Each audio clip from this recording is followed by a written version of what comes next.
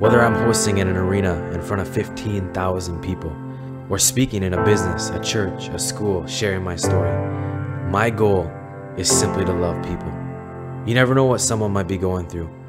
Their life might be spinning out of control due to an addiction. The love of their life might have just walked out of them. Or they might think that no one cares and simply want to give up. With my words, I want to encourage, inspire, and offer hope.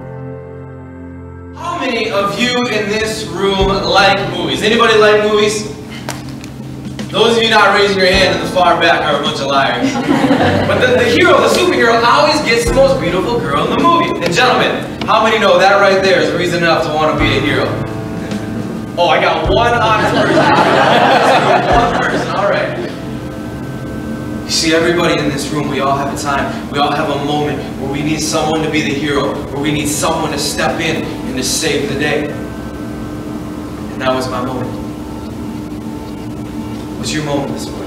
A lot of times we have this idea of what we think homeless is and what we think poverty looks like. And if you're anything like me, you think about those commercials where they have the little kids from India and Africa and they find the cutest kids possible with the biggest brown eyes. And then, if that wasn't enough to get your heart going, then they throw that Sarah McLachlan song on the background of this commercial, alright? So by the time you get done watching this thing, you got tears running down your face, you got snot bubbles coming out your nose, and you have all 5 credit cards all ready to donate and support an entire village of these kids. How many know what I'm talking about this morning?